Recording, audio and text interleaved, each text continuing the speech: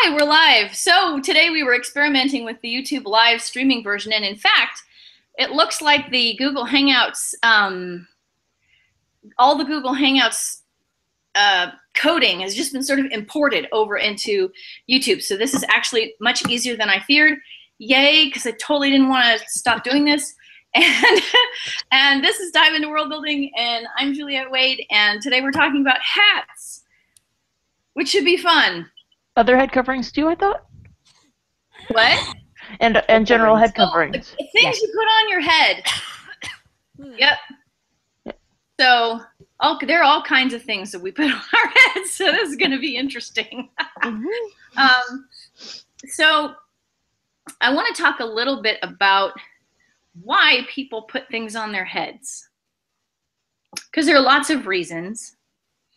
I'll start by saying I wear this hat almost constantly.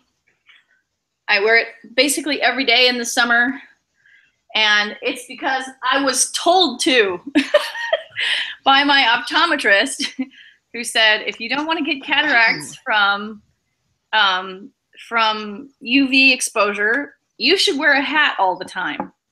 So protection from the sun is a big reason why we wear hats. Yes, also from the rain, also from the wind. Are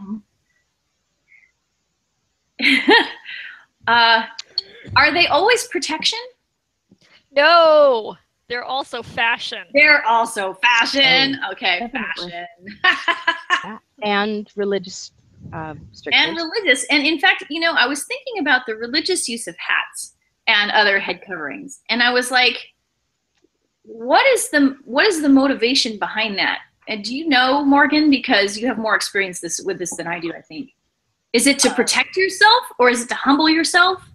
I'm not too clear on the men. I think it's probably for humility, but I would have to do actually more than 2 minutes of reading on that, or ask my husband. It's cool. Women cover their hair. That married women in particular cover their hair. Unmarried women are not required to. So that's I'd have to go back and look at the veiling of a bride because that's kind of interesting.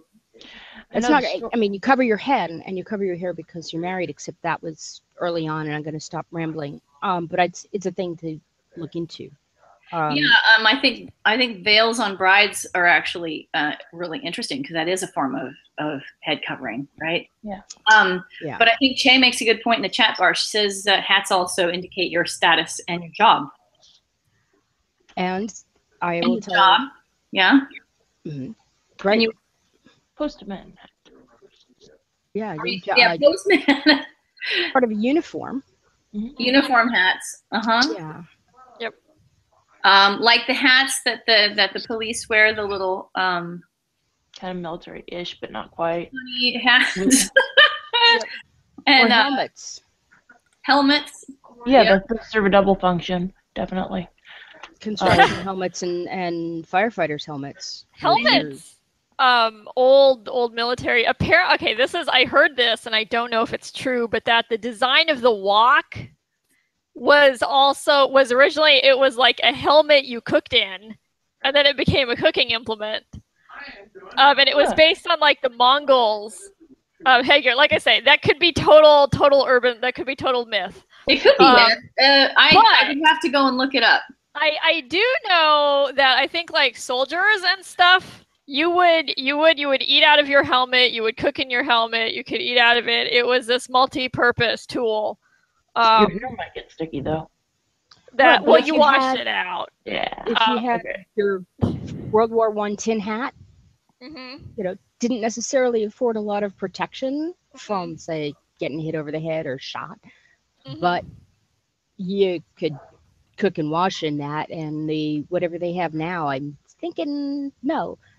On the other hand, definitely not. They have different provisions for provisions. But I mean, I think that's actually really interesting, right? Because I mean, you kind of do have to carry a hat with you, carry a cup with you. You know, if you're marching off on long campaign, Yeah. right? Yeah. The idea that you'd be able to cook and wash in your hat is kind of delightful. So Yeah, and So I how- think there are also social groups that are defined by hats.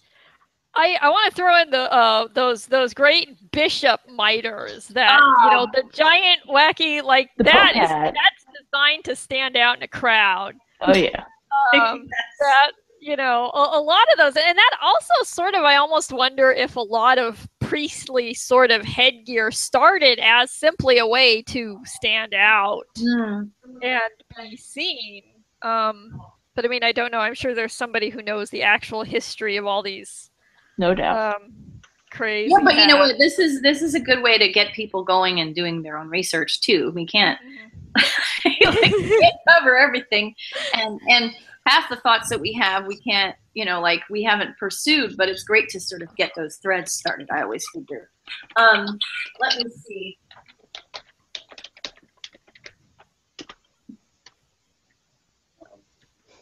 That's a good hat. This is an Australian hat. Ah. Yeah, it's an Akubra. And I'll see if I can show you. This is the Akubra Stradbroke hat. Oh my. Is Akubra a brand? Yeah, you can see it on the inside here. Ah. Very fancy logo. Yeah, it's a very fancy hat. Imperial quality. tells you when it was established, right? Definitely. British Empire stuff. And this is called the Stradbroke hat, but it's considered that a lot of hats actually have special names, right? Yeah. And I would have to say the fedora has taken on a whole new meaning in recent years. Yeah. Yeah. Oh man, they're such cool hats too. They are. They're very. I mean, that Stradbroke hat is very similar to a fedora. So, yeah, you know, I would almost say closer to a trilby, which is a shorter brim. Yeah, it's the trilby. It's very cute. Yeah. I think it's great that hats have names. There's something about it. Which I tells wish us I knew something. more of them. It tells us something also about, you know, how people thought used to at least think about them, that they were just as varied and objects of fashion, I guess, as yeah. And this one, you can probably see it better if I do like this. This is a cloche. Huh, never seen one of those. Oh, But I turn it up, and it has my TiVo pin on it. Okay. Because my husband works at TiVo.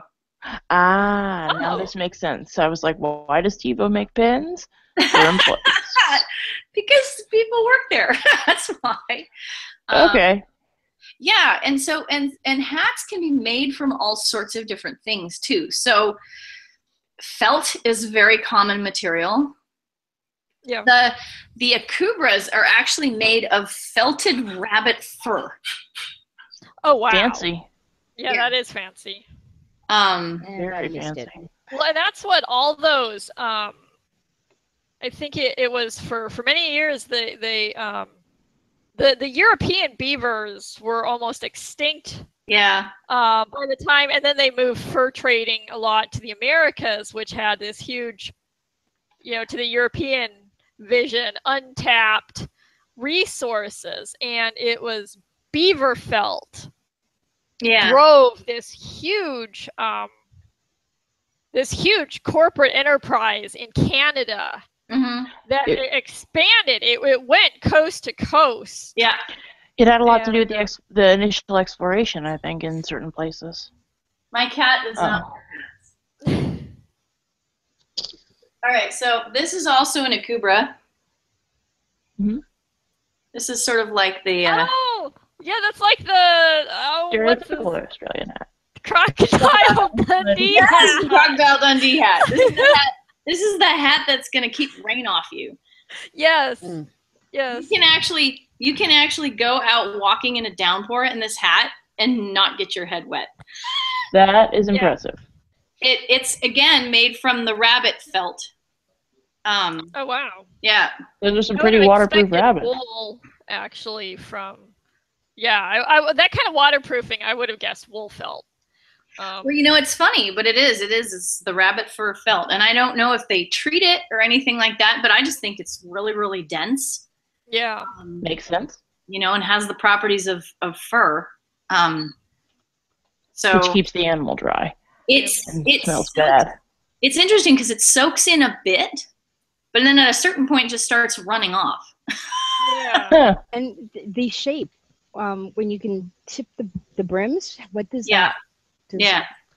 Now, how much pooling do you get in that pool in the top of the hat? Is a question. I don't know, but all you have to do is look down. Make your own rain. That would work. Yeah. Yeah. So Che's saying, in Europe there was a hat that went with every job. You know, there have been periods of time when you just didn't go out without a hat. Yeah, I wanted to bring that up, and I'm curious. I should have done research on this. Why did that change? You know, what is there anything that correlates, or is that just purely a thing that happens occasionally? I think some of what happened was the Industrial Revolution. Mm-hmm.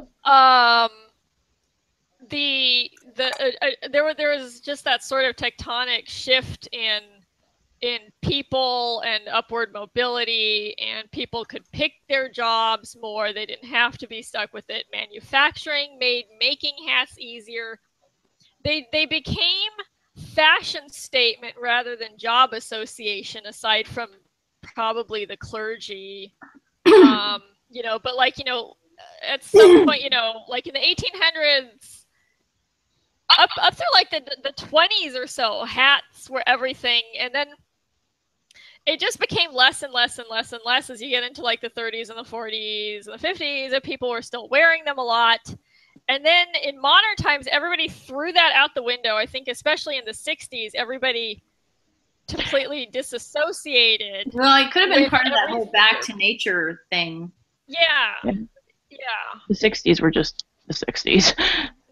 Well, you know. I mean, of course there were causes. I just think that the 60s, you know, big term changes in a lot of things is what I'm trying to say. Yeah, there were a lot of changes. Also, I mean, you want to, like, because hats have such social significance, you want to make sure that if you're going to wear a hat, you are wearing the hat that presents you the way that you want to be presented. Mm-hmm. Right? Mm-hmm. Makes sense. I don't know. I mean, it's making a statement of some sort. Uh-huh. And you know, if you're not fluent in hat, you should probably be careful. Yes. Well, so I think there's probably a split, right? Hats used to be a thing that were created by individuals as they were artistic objects. And then what Che was talking about, the Industrial Revolution made it, you know, easier just to turn out hats. And now you get hats like this.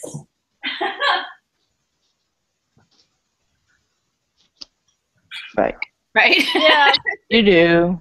Yeah.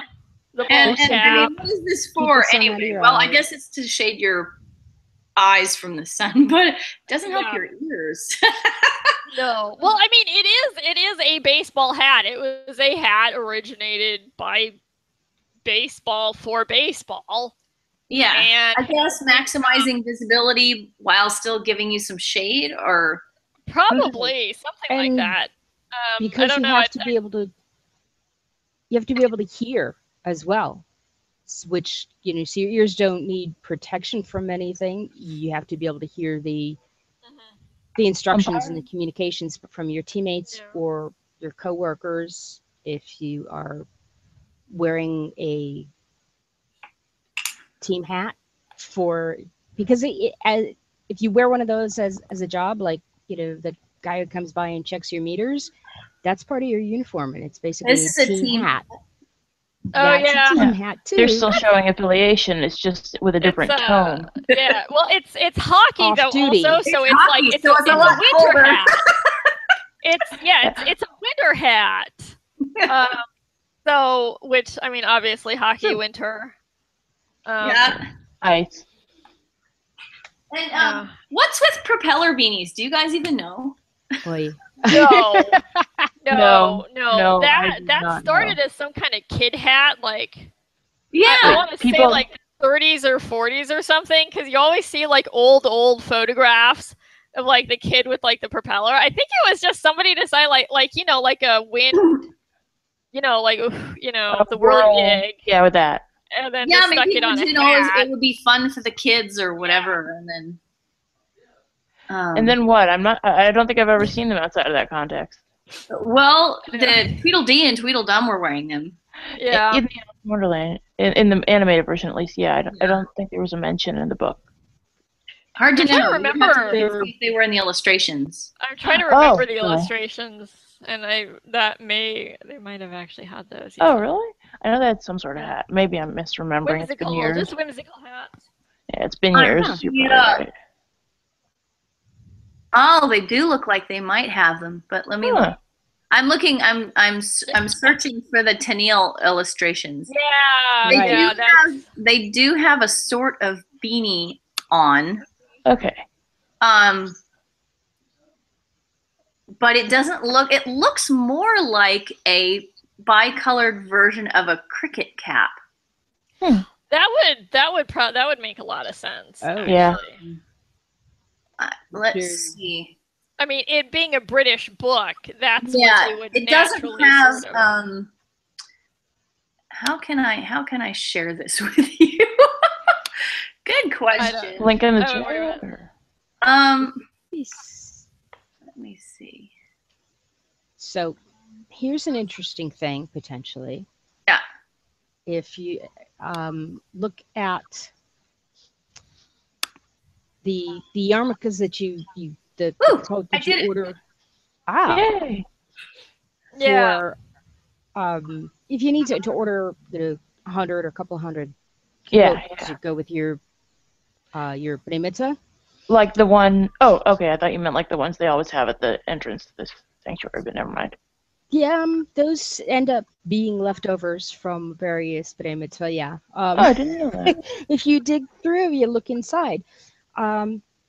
Shoot, we used to have a drawer full of them. Oh wow. One moment. They are the same seamed construction because I think that's probably very simple. To the standard beanie there. Darn, we had a drawer full of them, and I can't find them. So I'm going to pass on what Morgan said in the chat bar, which was the protagonist in Howl's Moving Castle made hats. Very true. Yes. Why do I yes, keep saying- Remember that. And they And have don't a lot forget of the fun Mad with that Hatter. in the movie. They did. Milliner. I also remember this could be interesting. Kind of as a different way of looking at hats as culture and religion.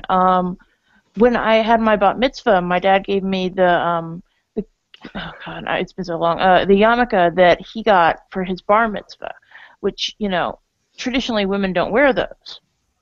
So that's kind of a statement about our liberal version of our Jewish religion, about being Reformed Jews. Right. Is appropriating that symbol for women, sort of. Mm. I found a couple of them. I found the one from my daughters, my kids' bat mitzvah, which is Oh yeah. I'm not going to put on over there, but it's the same construction. Yeah. Because you can do that. You can do it in multiple colors, or you can do the same color, but it's the same construction. Mm. And there's no brim, right? No. No, they never No. have a brim. It's kind of like the little cap that the Pope sometimes wears. Yeah, It's you just a can't circle on your head. Yeah. read this, but it's name and date. It says Mm. bat mitzvah of, and then the date. Wow, that was late. But you can also get them made if you want to spend a little more money out of suede Yeah. Oh, for the same thing. Slightly different construction. It still seemed. yeah, it's still that sort of basic triangle theory. Yeah, But that's how you get curvature in fabric. So yeah, you're learning that stuff. So I think it's very that's practical, and you can see that, like, they could have easily been made once upon a time as well. Yeah. Yeah, you could make them very easily. I'm actually It's why you can get a couple of $100 for something that is not going to make a disaster in your wallet. Yeah. Yeah. There've been a lot of types of hats over the year that represent Judaism, and some of them have been like imposed. I'm trying to remember where it was in Europe and when that there was a certain type of hat that was like required of Jews, so that the Christians could identify them. And then of course you've got the Hasidic people with their kind of their brimmed hats that I don't know how to describe. But it makes me wonder, where did the yarmulke come from and when? There's one story that says, no, I closed that one. One of the very popular, well-respected scholars said, God is always over my head, and he wouldn't walk more than 4 cubits without covering his head to indicate that. And of course, since he wouldn't do it, nobody else would. So, but that's one story that I just. Yeah, I also mean, like, specifically there have been, where did the yarmulke specifically come from? Not just head covering, not just head coverings, but like this specific kind of head covering. Oh, here it is. Yes, I finally found it. Well, it's really interesting, and I'm currently looking, since I have figured out how to share screens. I'm actually looking. There are some really good infographics about different kinds of head coverings throughout the world. And I don't really want to pick them off of Pinterest because that's not the greatest source citing. Yeah, that. But on the other hand, this is very interesting. So let me see if I can show it to you.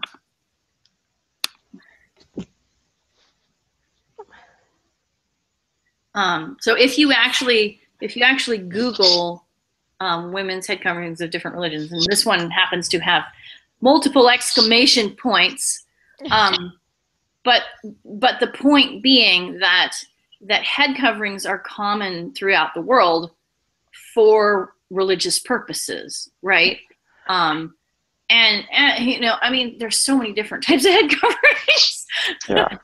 That's something interesting there is that the Mennonite coverings are actually less less coverage. Yeah. In those pictures, which is a very small sample, than any of the others, and they don't. I mean, they look to me more like the you have 2 boxes in the vestibule at our synagogue. There's one that has a selection of kippot left over from various b'nai mitzvah, which is very interesting. If you look in to see what the label is, it's tiny pieces of history. And the other box is the sort of lace circles that women, and a bunch of bobby pins. So you could just, women can just, technically your head is covered, and you have to, if you're going to go up on the bima, you have to cover your head. I only do that if I'm up on the bima for some reason. I just don't cover my head. See, I actually... Sarah doesn't either. I actually did not know that. That's interesting. And it brings to mind what the female rabbi at my synagogue when I was a kid did, which was she never wore one of those. She wore the kippot, or the yarmulke. And I don't think we even had the lace things. I'm not sure. The woman who's the school director, religious school director, and the rabbi. He's a rabbi now. Oh, cool. He wears a kippah. Now the Rebbitzin, the rabbi's wife, has, or the regular rabbi's wife, has this collection of hats, or did when we were all a little younger, that was just incredible. And they're just these amazing hats, flowers and big fancy things. Church hats, but for fun. synagogues.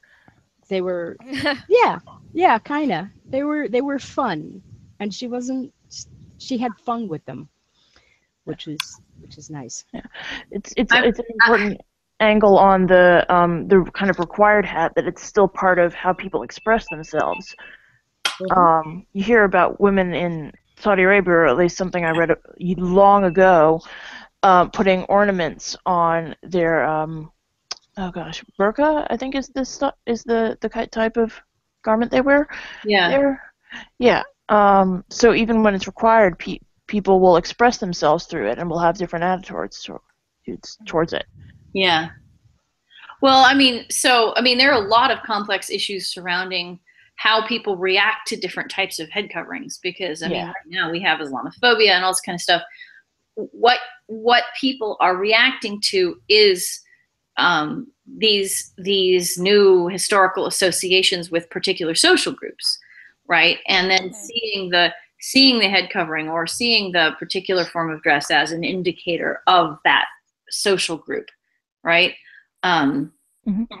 Ascot. Let's see. I'm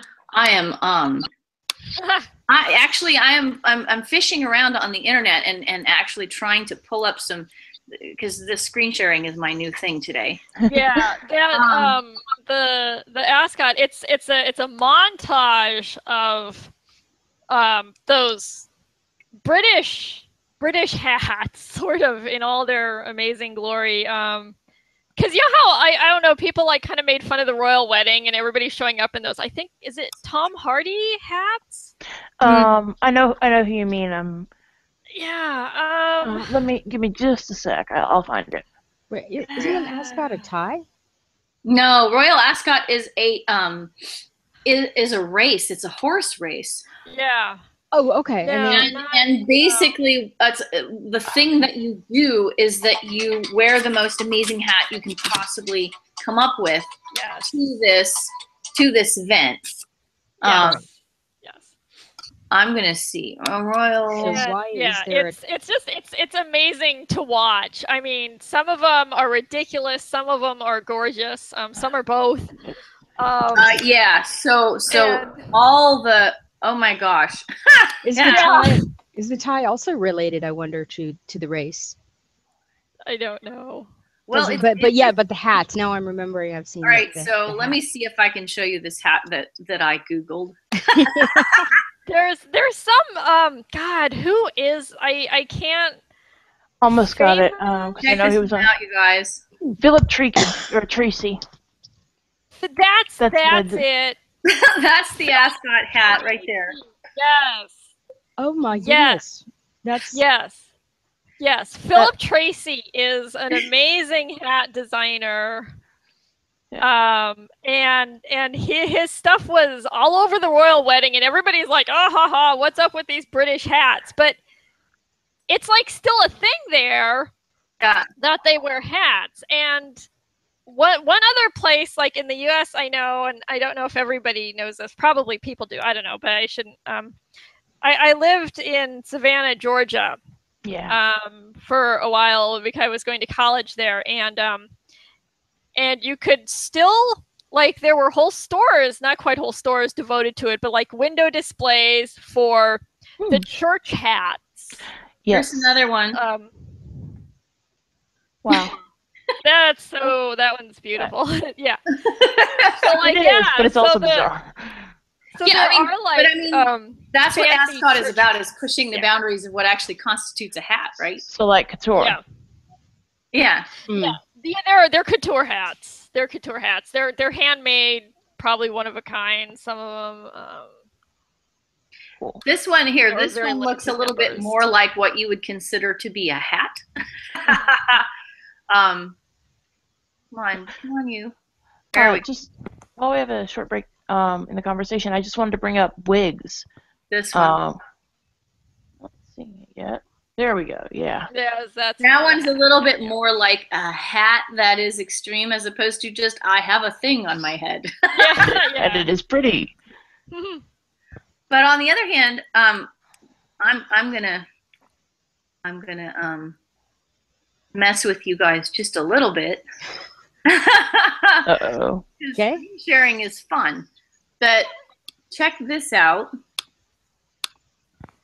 This is actually a traditional Alsatian headwear from the Alsace region of France. Wow. Yeah. And then another one. This one is also from France.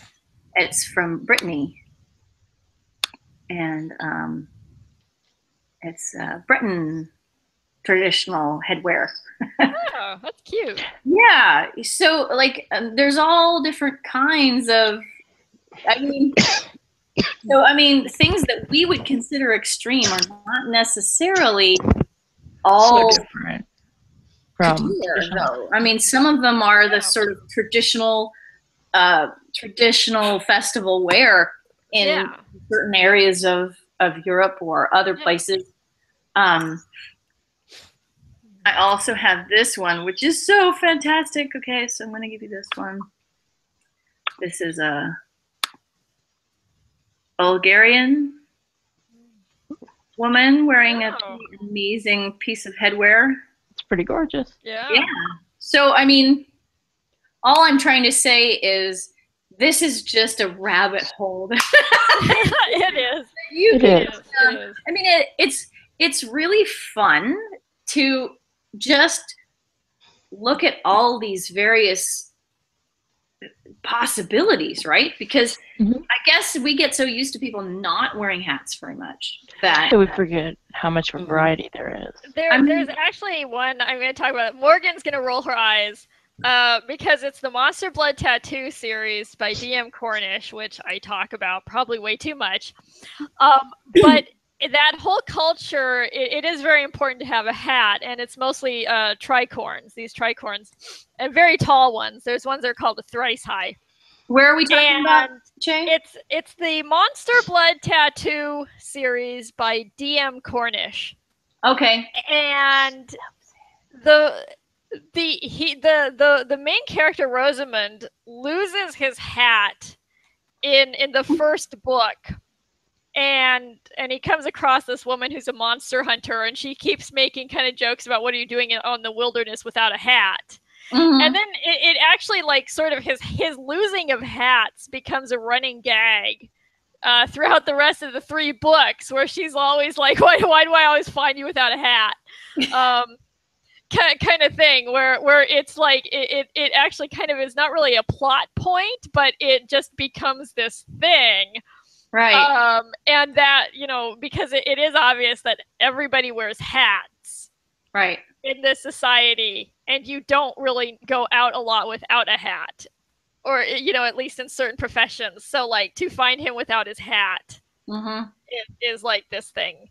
Well, I mean, and it was kind of charming, and I'm not sure I've ever really seen hats made such a point of in a book before. Yeah, I mean, I don't use hats in my Varn world because people don't live out in the open air. And so unless they brought their hat tradition down with them into the city, then which they basically didn't, there's really no reason why you'd have to wear a hat unless you were actually caving somewhere. Which you want to wear a helmet and probably a light. But yeah, I wanted to go back. The miners' helmets with lights, exactly. Morgan, you're having a conversation by yourself here in the chat room. I didn't want to get caught up random with you things because I think you brought up Sikh head coverings, which is a great thing to bring up. because we hadn't covered that yet. The thing I noted, the thing I quoted there particularly is that the turban is required for men and women, which is different. Different. Huh. Is it the same? Like, do you know if the requirements and or the practice use the same type of turban? I don't. That is, I just checked the Wikipedia, so that's the part. So, but it's let's covered. just say we should do some more research Do some more before we Yeah. make because definitive it is, statements. it's very interesting. Well, you know, and that was actually speaking of the use of head coverings in fiction. That was a pretty big device in the movie The English Patient. If you remember that one. I haven't seen it. I have. Well, don't see it unless you're prepared to be emotionally completely exposed. Yeah, I have heard a little about it. So yeah. It's I don't know. I kind of have a different view of that movie. It was kind of like, oh good God, are you kidding me? Well, you have to if you have a premise problem, yeah. then you'll do it was like so tear jerky, romantic that like at a certain point I sort of like shoot past tearjerker romantic into oh good grief. That was so clearly the movie lost Che, but it didn't lose me. So be careful with it because it's just heartbreaking if you don't want to be completely jaded with life. It's a heartbreaking romance if you're in the right frame of mind, I guess, or if you if you really like that sort of thing, or so. But the point about it was, me and my mom were kind of rolled our eyes at it.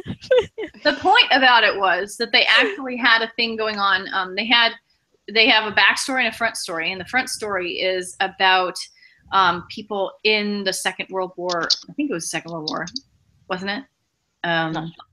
Or was it the first? One of those things. Oh, I think it might have been the first. Well, I don't know. I don't want to commit to that. But anyway, I think, shoot. No, it has to have been the second. Anyway, let's not argue about that. World War II. But yeah, World War II. Thank you, Morgan. Google comes in handy. Basically, there was a nurse who ends up taking care of this guy who's known as the English patient, who's been completely like, he's scarred all over his body and half dead. But she ends up having a romance with a guy who is a Sikh bomb squad guy, which is, I mean, cool. And he's an interesting character, you know, and he's taken his life in his hands to defuse bombs and stuff like that. But they do a thing where they have him take off his turban at one point because the two of them, you know, it's a sort of an intimate moment kind of thing. But I thought that was interesting. And not something I had seen in a lot of films. So yeah. And then there's, of course, Hatter's Madness, which we haven't even touched on. Mercury, right? Yeah. Yeah, I forgot what it was used for, but felting. Stiffening. Oh, okay. Yeah. I'm not sure why they used it in the felting, but it did something very particular, and it was used commonly, and this was before people knew mercury was so poisonous. Right, and I mean, so back in the Civil War era, people thought mercury was actually a medicine. Yeah, they need to stop doing that with like mercury radiation, because there was a period where Well, mercury has always had, I think, very sort of mysterious qualities for people, so it's been a thing all throughout medicine, and what passed for medicine 1,000 years ago or whatever, so it's kind of always been a thing, but it was just it had a very specific use in hatting or millinery. Mm-hmm. Millinery. Yep, which was terribly bad for hatters. Yeah. It's also worth, I don't know, going back to Judaism, because why not? Sure. I just wanted to bring up wigs worn by some Orthodox women, because they're supposed to cover their hair. And I just thought, I mean, I'm not sure exactly how to talk about it, but it's interesting that they cover their hair with someone else's hair. With more hair. Yeah. Like, does it count? I mean, I don't know. I don't know. I think I was just looking it up beforehand, and I think rabbis disagree. But it's just interesting what counts, at least to some people, is that their hair is covered, not that they don't show hair. So I found that interesting. Well, there's like, weren't there like, wasn't like, okay, ancient Egypt were like, poor people had wigs made with like straw or grasses or something because they couldn't afford the human hair wigs that the rich people had, like the human hair wigs, and could change their hair all the time, and then poor people had to kind of do what they could to emulate the royalty, and had like their wigs were like made of not human hair. maybe it's horsehair or something. I have to look that up. I saw it on a documentary like a long time ago, so I don't remember exactly what they said about it. But I don't know if does that constitute like a hat or not? Like, I'm not sure a wig, because a wig is like substitute hair. Well, I mean, it is in some sense, but it's also, there's also a sense of, I mean, if you go back to the whole function of head coverings as a form of modesty, what makes you feel more exposed than not having hair on your head? Yeah. Right. You know, I mean, I think obviously we're treading into a whole different region here. Yeah, gotta be careful. We did have a whole discussion on modesty at one point, so you can always go back and I'm gonna have to look at that one up. Yeah. That was an interesting discussion. And whether wigs are a fashion accessory or whether they're somehow an indication that you're ill depends on the culture that you're looking at. And the time period, too. Yep. Well, because like Marie Antoinette wigs of 3 feet high and had live birds in it and stuff. Oh, that's another animal that has also died in huge quantities for hats, are birds. Feathers, and there's still a problem. I can see somebody objects. Yes. My parents' parakeet is over there like, Actually, I'm sure she wants me to do something. But yeah, so it's like, killing birds for feathers, for hat feathers, has a long tradition, and it's a big problem in some places still. Well, for feathered headdresses. Yes. Like in Papua New Guinea, there's a real problem with killing birds for the feathered headdresses. It's a priority thing, I'd say. Extinction. Yeah. Yeah. Well, and you know what? Over here, Morgan's still doing her little chat bar. Morgan's like queen of the chat bar today. But I think that you bring up a good point, Morgan, which is feathered headdresses that we see from the various Native American groups in the U.S. And how often those get appropriated as fashion. Yeah, when they're basically... Because they're a head covering and they get sort of, crossing the cultural borderlines, and people say, well, what are hats for anyway? They're for wearing to look cool. And then, of course, those are basically like a medal. Those were war bonnets that you got out to go. Yeah, I believe I think that like Native American veterans, like Army veterans, will still wear them. Like that'll be a thing. Yeah. Well, you know, I mean, the thing is that North American hats, yeah, just because a particular type of hat is a fashion thing in your culture doesn't mean it's a fashion thing in another culture. And you wouldn't just sort of grab a yarmulke and wear it for fashion purposes. Yeah, I hope not, at There's a least. lot of feathered things you can wear if you want to wear feathers. There are a lot of options for feathers. You know, a lot of feather options. So yeah. But yeah, there are all kinds of, I mean, war bonnets, those are definitely a thing. But there are far more functions, you know, that are culturally specific and really these things should not be moved from one context to the other because of their very specific significance within the culture. Yeah. All right, now we are going to list a few more things. Fascinators, yeah, that's a hat. I guess it just is sort of like a thing. Yeah, they're like the tiny hats. They don't so much cover the head as accessorize it. They are. They are pure accessory. They're pure accessory. They serve no practical function whatsoever. But they do serve ornament for your hair. Well, their ornament, yeah. I mean, their function is to ornament your hair, to ornament your head. They're often feathered and jeweled. Yeah. So they're pretty. They're designed to be pretty. Yeah. Hoods on coats. That's not a hat. That's part of the. I think that's part going back to the. That's going back to the protect us from the elements. It is pure function though. I mean, it is pure function. Oh, I mean, come on.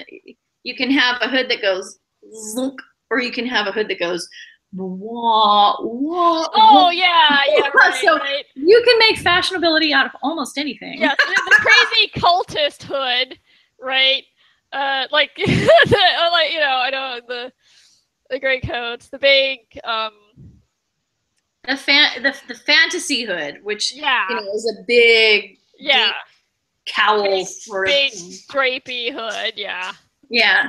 I'd like it like a hoodie hood. Also the monk's cowl. Yeah. So, you know, it's funny, but this is a really, really, I mean, big topic. It is.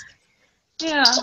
A fur-lined hood, then you get into, I mean, yeah, it serves a purpose, but then what furs are you using to line it? You know, something to keep you warm. Yeah, preferably. but there are a lot of ways to do that. So, is there a statement for which furs? It would That's be a question wealth. thrown out. It would be wealth, actually.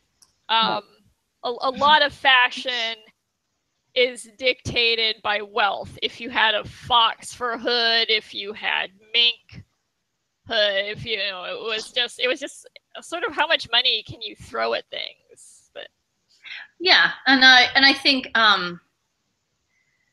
so like whether a hat belongs on somebody's head is a totally different question, right?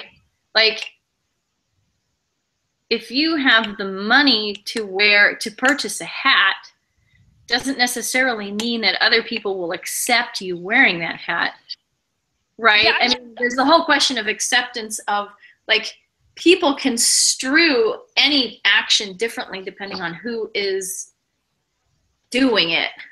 So, you know, you can say, well, I'm going to wear this hat because I want to be a part of this group, and you can still nonetheless have somebody go, yeah, you're such a pretender, you know. Yeah. I can tell you really can't, you know, carry that off or whatever it is. So. Well, I would imagine that being like, so like if you're in medieval times and you wanted to like swindle people, if you could afford like some of the bishop gear or something and pass yourself off. Yeah, as something else, I can imagine Well, Like, impersonating character trying to somebody do with a that. very specific job or cultural qualification, like impersonating a police officer or that kind of stuff, is obviously really, really, really, really bad. Yeah, You know? yeah, and Actually, it's like you- stuff you wouldn't want to get caught doing, but but people may have done anyway. If you can get, because the uniform caps, say, the gas man comes to the door and says, I need to read the meter that's in your basement, for people whose meters are in their basement.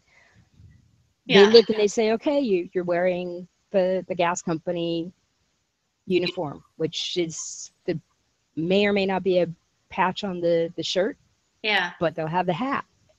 Right. Where did they get the hat? Are they really the employees? Well, Who knows? exactly. And that, that's an entirely different position that might be misrepresented Right. than something like, a high-level religious or political entity. Yeah, we haven't But talked about crowns. Should we talk about crowns? Oh, Or no? crowns! Oh my gosh. Ooh, Okay, right. yes, let's tack crowns here on the end because, oh my gosh, crowns. we forgot. How do we? I don't know. Crowns and tiaras. That's a good point. Like, are they fashion? Are they regalia with tiaras? Well, It I mean, seems to vary. crowns, obviously, real crowns, Well, real crowns. I meant tiaras. extremely exclusive in their use, and Yeah. only such and such a person can wear this crown and wear it legitimately. Yeah. And there's like, yeah. I mean, think about Disney's Robin Hood and the fact that the crown never fit on the lion. Prince John. Prince John,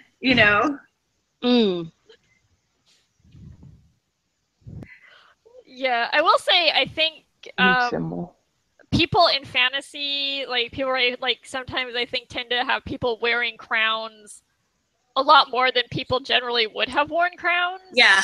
Because they're often it's a very ceremonial use, but like you would put on something if you had like visiting dignitaries, something that says I am king. Ceremonial, and they're also super heavy. Yeah, especially like if you're gonna Terry Pratchett makes fun of a lot. Oh yeah. I remember that. The British Queen does not wear her crown out, but she's always wearing a hat. Yep, she is. That's interesting. I hadn't thought of that. Yeah. But the crowns are for your coronation and other Major when state you occasion. perform ceremonial occasions. ceremonies, when you're performing your duty, you get the crown When you're out. royaling. Yeah. But you wouldn't also because like what if someone stole it? Because that's also like well, yeah. You don't want to have it out all the time in case somebody manages to take it. You want to have that thing locked up pretty good until you need it because pretty hard to hawk the whole "Oh my thing, God." but those gems. Well, yeah, and The crown jewels. Yep.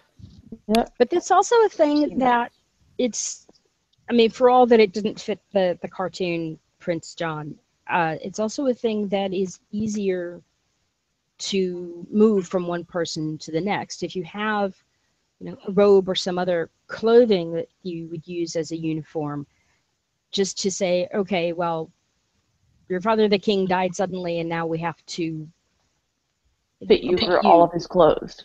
And you're 20 years younger and not as big, or you're bigger and it doesn't fit. so head size doesn't We need a vary. crown. Well, it's lasting. It's because if you're gonna do a crown and you're gonna do it out of metal lasts.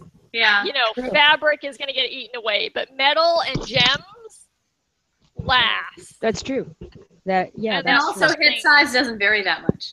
Yeah. Yeah. So you're not going to look and say, oh, well, obviously, he doesn't fit in the king's Just clothes. like a little padding or something. You just It add. What did they do? What What did they do when the king was like 4? I don't know. They I put know, up I a mean, did regent. they have the did they have the Well, they did they had have the regents and coronation stuff, or yes. yeah? Did they have the appoint a coronation when the regent. king comes of age? They I don't know. would sort of. There would usually be somebody who would be in charge until they were old enough. Yeah, but the regent would never wear the crown because that would No. not be his thing. I just meant, like, did they have the coronation then, though, or do they wait until the crown fits? AKA when the person's old enough to take over. That I don't know. Yeah, that would be a thing to research. Yeah. Anyway, guys, we're starting to run over, so all right. So you guys are awesome. Thank you for talking about hats with me for an hour. And, that was fun. And I want to tell you that we're going to have a guest author next week. Ooh. On Wednesday at 10, our normal time. We're going to have guest author Carrie Quinn is going to be here, and she is very, very interesting, and she's going to talk about world building without visual imagination. Oh my God! Yeah, she's. I'm not sure how she would describe herself, but I know her son is autistic, and she has told me that she doesn't have visual imagination. And so she writes an article World Builds nonetheless, and I thought it would be a pretty fascinating angle on the topic of world building, because a lot of world building, you know, for people with visual imagination is very visual. So how do you approach the same problem if that is not in your tool set? And she's going to give us some really interesting insights into semiotics and stuff like that. So it should be really cool. Wow. And I hope you guys can make it. Definitely. Yeah. Real quick, could you repeat the name? I thought I heard Cherry, but nothing's coming up. Quinn. The first name again? I'm sorry. I'm writing it down. Okay, perfect. Oh, Carrie. That is not at all what I thought it was. Yeah. I'm really glad. So you will all see it written down before too long. I will tweet about it. But in any case, for now, I'm going to stop the broadcast, and we will reconvene next week. All right.